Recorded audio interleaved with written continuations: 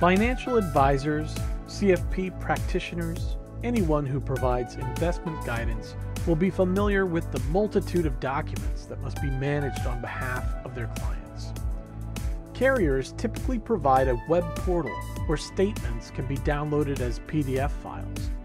But from there, the financial information, such as the beneficiary name, gain and loss, beginning and ending values, must be painstakingly rekeyed into a spreadsheet so that the information can be used for forecasting or sent on to a CRM system.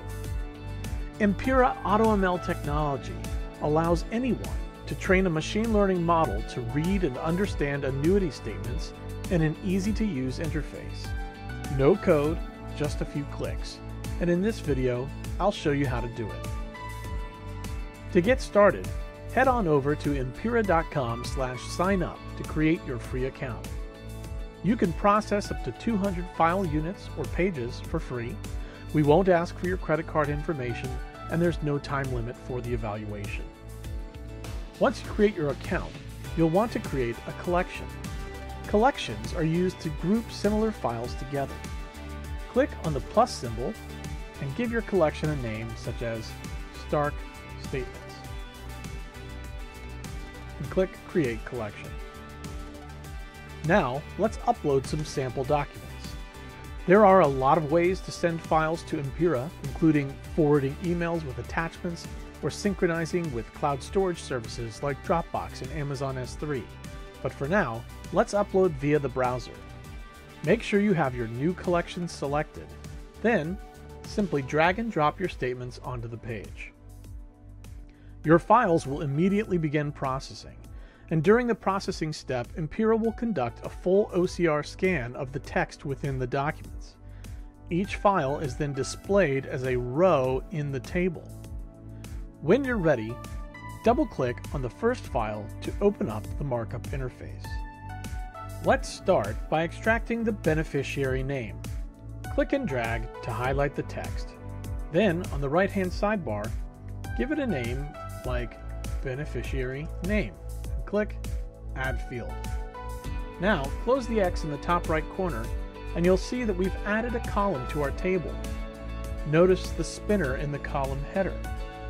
This indicates that the Impira AutoML is updating the model and is applying its learnings to the remainder of the documents in your collection. Notice that some of the cells may be blank, or there may be a red flag on the left-hand side of the cell. This is a quick visual indication of the underlying numerical confidence score. We need to provide additional training to the model to boost the confidence levels, and that's easy to do. Simply double-click on one of the low confidence cells to reopen the markup interface. If the value is correct, click on the check mark to confirm the predicted value. If it's incorrect, click on the pencil to edit and redraw the box. In my case, the prediction is correct, so I will confirm the predicted value. Every time you accept or correct a predicted value, that information is fed back into the Impira AutoML for immediate retraining. As you validate predictions, you will start to see the confidence indicators change from red to green, indicating high confidence. We can extract as much information as we need from the documents by adding more fields. We can do this by repeating the same steps as we did for beneficiary name. Let's go ahead and add the quarter, the investor number,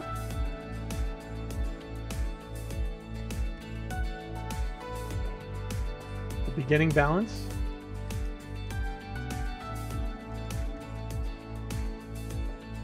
and the ending balance. You can use the arrows in the top menu to quickly flip through the documents and validate your predictions. Things are looking really good, but let's say you want to split the dates in the quarter column into quarter start and quarter end. Impira goes beyond just extracting your data.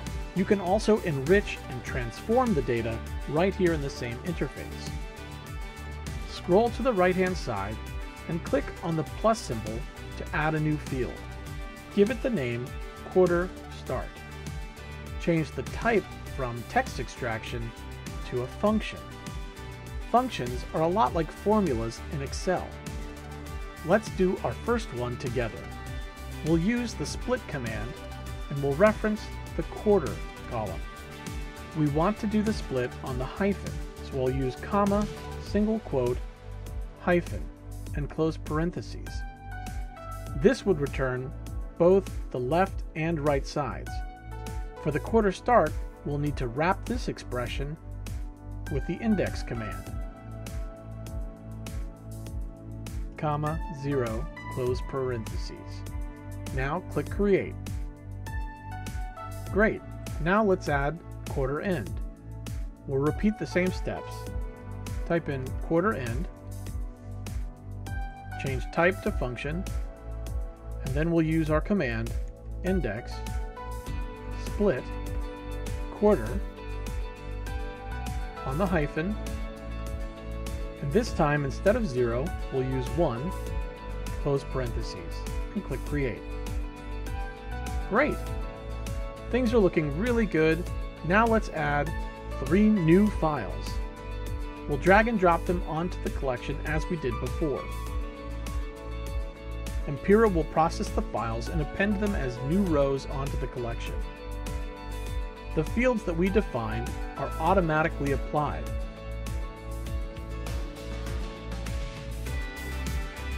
Including the quarter start and quarter end.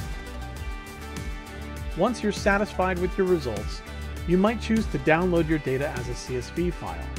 To do that, click on the Download button and choose CSV.